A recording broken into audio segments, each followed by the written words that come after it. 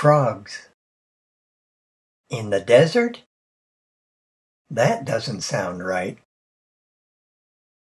Frogs are amphibians. Everybody knows frogs lay their eggs in the water, and their young, tadpoles, need water to grow up in. Frogs need to keep their skin moist in order to survive, so the desert seems the least likely of places to find them. And yet, they're here. Several species of frogs, including those we call toads, are found in the desert. By the way, toad is a name used for certain kinds of frogs. All toads are frogs, but not all frogs are toads.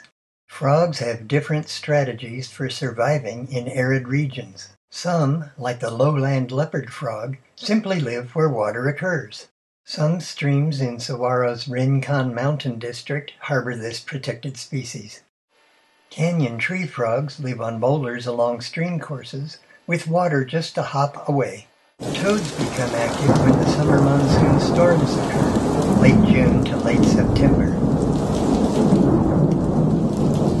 Males gather at ponds and begin calling to attract mates.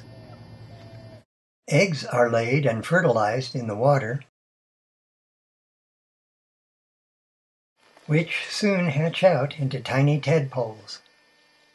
These need to grow and develop into frogs before the water dries up, sometimes in as little as 9 days.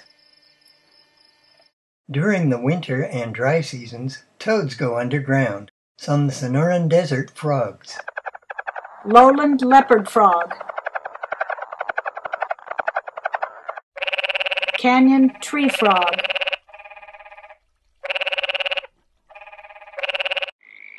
Red-spotted toad.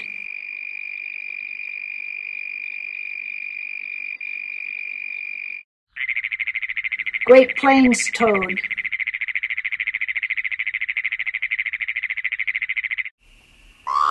Sonoran Desert toad, our largest native frog.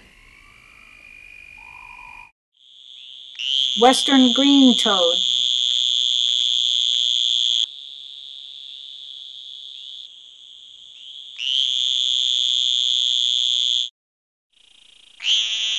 Sonoran green toad.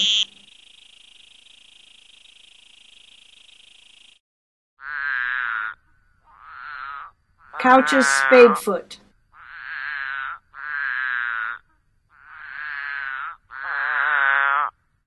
Frogs face many challenges in our modern world: habitat destruction, pollution, disease, competition from introduced exotic species, climate change. They will need our help if we don't want them to disappear. You can help. Support parks and refuges. Conserve water and habitat. Join conservation groups.